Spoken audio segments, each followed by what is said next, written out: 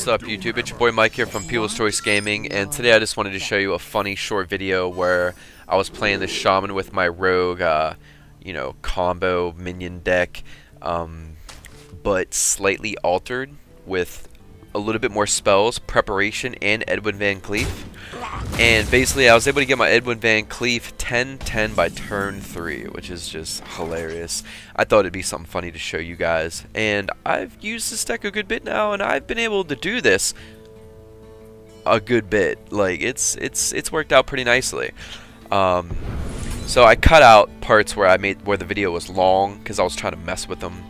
But basically on turn 3 I throw out a Preparation, which lets me do Eviscerate for free, 4 to the face, and that's 2 cards, a third Preparation, and then a Fan of Knives. That's 4 cards, which means I spent no points on any of them, no mana, and my Edwin VanCleef is going to become a 10-10. If you don't know this card, he goes up 2-2 for every card played before him. Well, 2 times 4 is 8, so 8. He goes up 8-8, and he was already a 2-2. So I got a 10-10 on turn 3. So the match is over. I don't think there's much he can do to me this early on. He knows it. I continue to mess with him. I end up taking a deadly poison next turn, putting it on a weapon, and taking out his totem instead of doing the damage to the face to try to give him a little bit more time, which I cut that out.